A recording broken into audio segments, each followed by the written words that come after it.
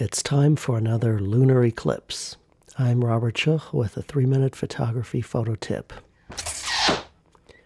If you recall, back in April we had a wonderful eclipse of the moon called a lunar eclipse, and I managed to capture this fantastic sequence of the moon as it was nearly overhead.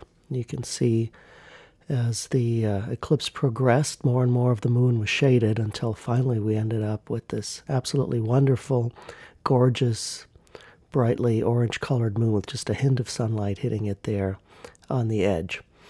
Well, this week, Wednesday, October the 8th, we're going to have another eclipse, and this time it's going to be a lot lower on the horizon. So instead of nearly overhead, it is going to be much closer to the horizon, which gives us an opportunity to do a different kind of photograph. Rather than just zooming in on the moon overhead with nothing in the background at all, we can use a slightly wider lens and get a fantastic shot, as you see here, of the moon just disappearing behind the mountains.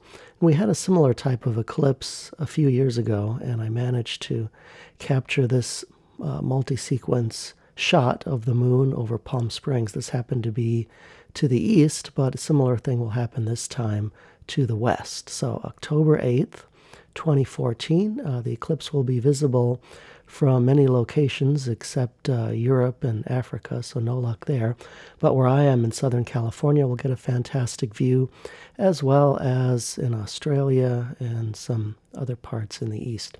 So my advice to get a good shot for this is to use a tripod and a cable release if you have one, or if not, just set your self-timer to 2 seconds. That's what I do.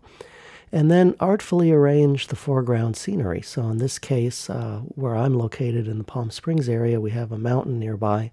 So I'm going to use that in the foreground to get a great picture. And then you just need to make sure you get the exposure properly set. You cannot rely on the camera in automatic mode. It will not work. So set your camera to manual, and when the moon is eclipsed, figure on ISO 400 at about a 1-second exposure. And then during the full moon phase, it's going to be very bright, so ISO 100 at about 1/100 of a second, and a medium f-stop of about 5.6 in both cases. So I recommend starting, if you're in the US, starting when the moon is already eclipsed, and then taking a sequence of shots as it comes out of the eclipse toward the mountain, or whatever you have in the distance. And then you can composite those in Photoshop and make a fantastic shot. And in my case, the sun will be coming up, so I may just get a hint of light on the mountains and valley in the foreground. So that's my recommendation. Give it a try and see what kind of photos you can get. Also, if you've enjoyed this photography tip, don't forget to subscribe, and you'll be alerted every time a new video comes out.